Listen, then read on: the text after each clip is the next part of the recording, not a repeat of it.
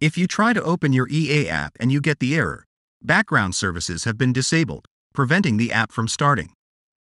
Turn on EA background services in the Windows Service Manager to fix this issue and get back to business. Then this means that your EA background service has been disabled, so follow the instructions of this video to learn how to re-enable it. First, open your Start menu. Type Services. Open Services.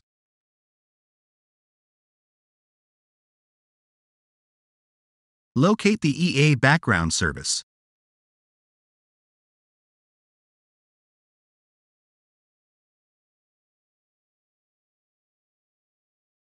Right-click it and select Properties.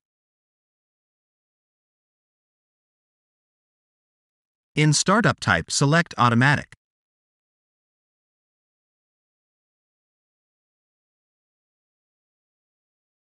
Now press Apply and then OK. Right-click your EA background service again. Select Start.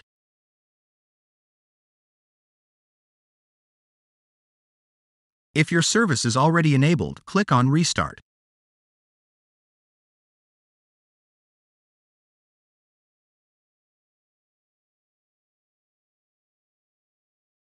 If this tutorial helped you,